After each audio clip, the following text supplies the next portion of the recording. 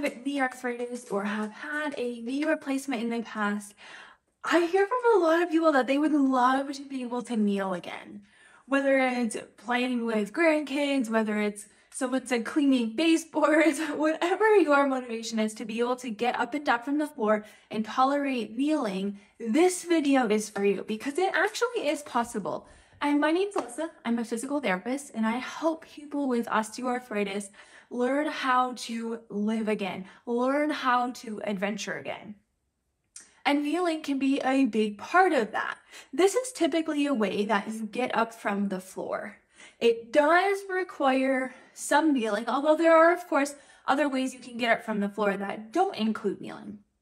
But in this video, I'm going to show you how to get your knee or knees used to kneeling again. So let's go. Now, I know some of you might be wondering, is kneeling going to make my knee arthritis worse? What if I've had a knee replacement, maybe I've been told not to kneel? Is it going to hurt the implant? Is it going to hurt whatever's going on in the joint? Research has actually shown that kneeling isn't contraindicated with a knee replacement. Kneeling also doesn't make knee osteoarthritis worse, but that doesn't mean it will feel good to you, especially if you go right into kneeling. We have to work up and gradually get our knees used to kneeling again. So it's important that you gradually work up to it and don't just go right into kneeling. But I want you to know that it is possible. It is possible to be able to kneel with knee arthritis, to kneel with a knee replacement. The caveat being with a knee replacement, you of course do want to make sure that you are at least around 8 to 12 months post-op before trying this, just to make sure you're feeling strong and that the implant is healed. So very first, what we're going to do is come to the edge of a bed. Now, if you have a higher bed, this is going to be a little easier. But if you have a lower bed like this one, what you can do is grab a couch cushion so that it's raised up. Because what we're going to do is I want you to try to raise your leg up and start to just put a little bit of pressure on the knee. And so you see, if the bed is lower, we have to go a little lower and you might find that you're having to put more weight through the leg. But if you're up higher, and notice you don't need a ton of knee bend for this one either, then you're just going to rock back and forth. Start to get that knee used to having some pressure on it. Knees can become highly sensitive, especially if we avoid a movement for a long time. They can become highly sensitive to especially having some pressure on that knee. So just working on shifting back and forth just slightly, and then you can even hold. As you get more comfortable in this position, you can start to push just a little harder. And you can control this with your body weight. So you can lean further into it for more pressure and back off for less pressure. You can also hold on to something for support, so a chair or something, because since you are standing on one leg, this can be a little difficult. So if you want to grab a chair next to you, depending on your comfort, you can also lean forward. We just want to start putting some weight through that knee. Now, let's go to step 2 once you master this. Okay, so for step 2, once you get your knee or knees comfortable with putting some pressure on them, we're going to move to the bed. Now, notice I am near the edge, of course, not too close to the edge, of one side of the bed. Because what we're going to do is we're going to roll over to the middle. So pick a side that you're able to roll over, and I'm going to show you what we're going to do. So if we start out in a laying down position or even just a sitting up position, you're going to roll to your side and then eventually roll onto all fours, meaning hands and knees. So I like to walk this leg over to come on your side first and then push up into all fours. Now, a couple of things here. I like this position because you have the use of your arms to offload some body weight. So we're still not putting full weight through the knees. You have your arms. Just getting comfortable in this position is going to be helpful. Then you can start to add a little bit of a weight shift side to side, where you're just putting more weight on one side for a brief period.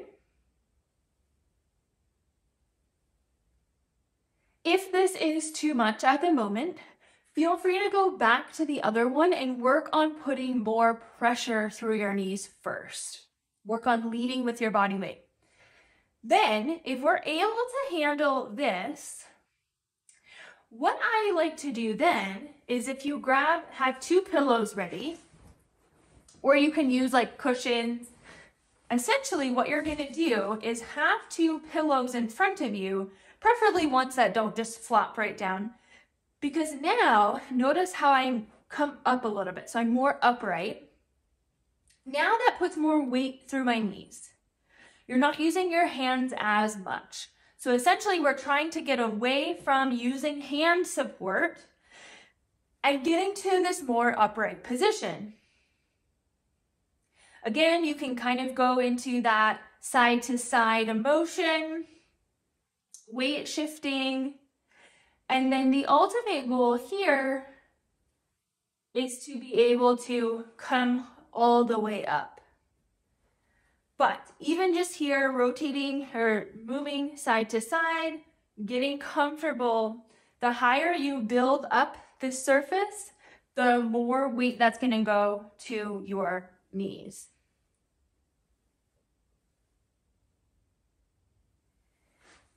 And then from there, you can start to work on a harder surface. Let me show you. Okay, so now this next step is starting to move towards a harder surface.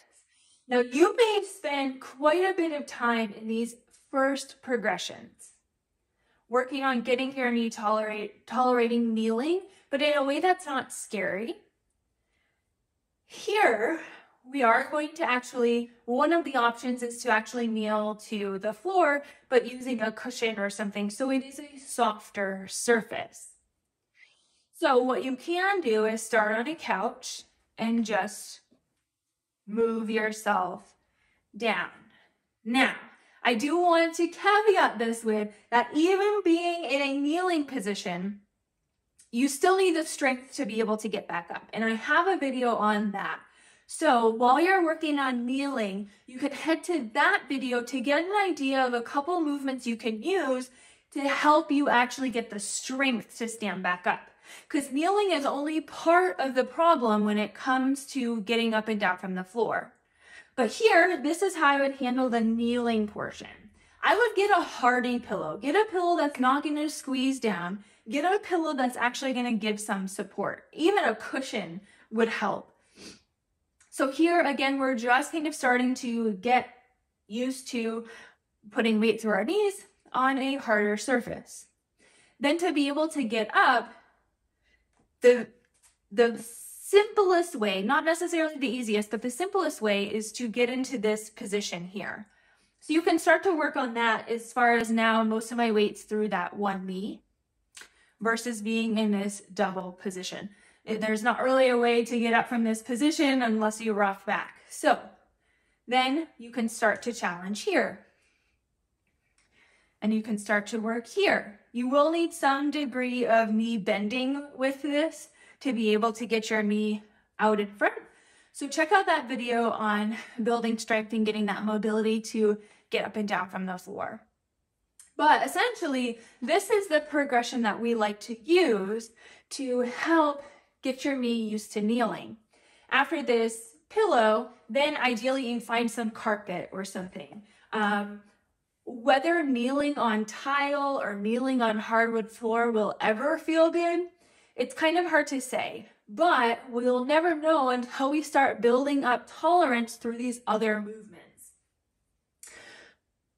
There are ways to be able to do things that you never thought you'd be able to do again. I meet a lot of people who haven't been on the floor in years because they never thought they would be able to. There are ways to learn how to squat again or to bend over. There are ways to learn to walk longer distances, walk for hours like you used to. But the key is having the right steps and working in a way that gets your joints used to it So then you have much more confidence to lean or to bend over or to get on the floor. I had one woman who I was working with for a while, hadn't gone onto the floor and kneeled on her knees for 3 years because she thought that it was going to make it worse.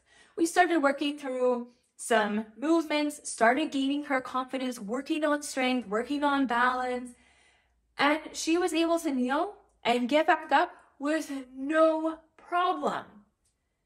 And it's crazy because when you have arthritis and when you're dealing with pain, movement can become really scary. And I totally get that. But you may be able to accomplish more things than you think you can.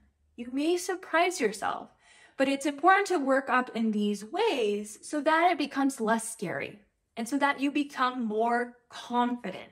So you can go out and adventure. You can go out and do the things that you want to. Now, if you want to get started on this path right away, I do have the Arthritis Adventure Blueprint, which helps walk you through step by step how to get better at movement, how to reduce your pain, how to gain the confidence to go vacationing without having to stay behind all the time, or be able to go to your family or friend's house and not have to worry about the stairs.